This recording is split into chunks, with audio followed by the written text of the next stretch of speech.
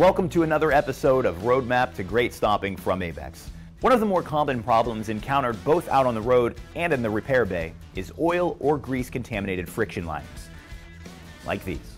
Federal-Mogul Motor Parts recommends that you never try to reuse a contaminated lining. Doing so could lead to a severe loss of stopping power and brake balance. Also, if any sign of contamination is noticed during a roadside inspection, it could end up costing you a citation, an unplanned brake job, and a negative impact to your CSA score. In fact, braking issues account for nearly 1/4 of all CVSA violations. So no matter how hard you might try to clean up a contaminated lining, there may still be residual oil or grease left within the material. Best maintenance practice is to not reuse contaminated linings.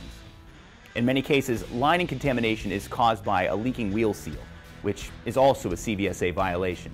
So the best way to avoid this problem is to always choose a high-quality seal from a reputable manufacturer, and to follow their seal installation and bearing adjustment procedures. National Wheel End Seals are known for creating the industry's best-kept secret, the 38 Series Gold.